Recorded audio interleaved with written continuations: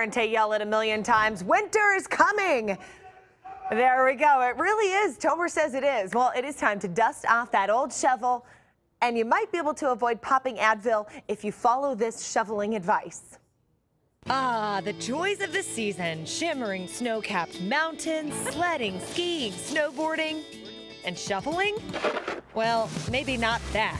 Snowblower or hire the kid down the street, 20 bucks. There you go, done. It may not be your favorite winter pastime, but it's even worse if you end up hurting yourself. It's that particular movement when you shovel and you come up and twist. So now you're putting a load on your back and you're twisting at the same time. Fitness expert Doug Quinlivan says you can start prepping now to avoid injury by replicating that motion in a controlled manner to strengthen those muscles. We're gonna pick up the dumbbells, and then as you stand up, you're gonna rotate.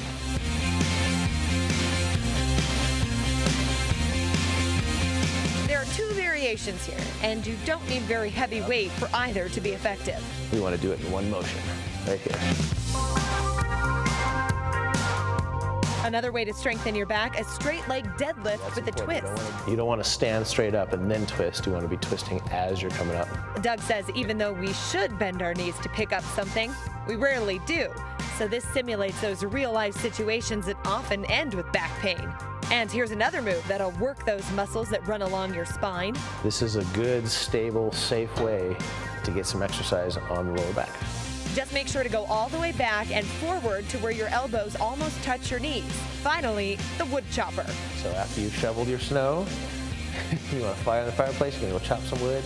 You want to make sure you do these exercises leading up to it. Keep those arms straight and pull down and rotate. Good. And then up and twist. Put them all together and you should be ready for all the fun and work of the season.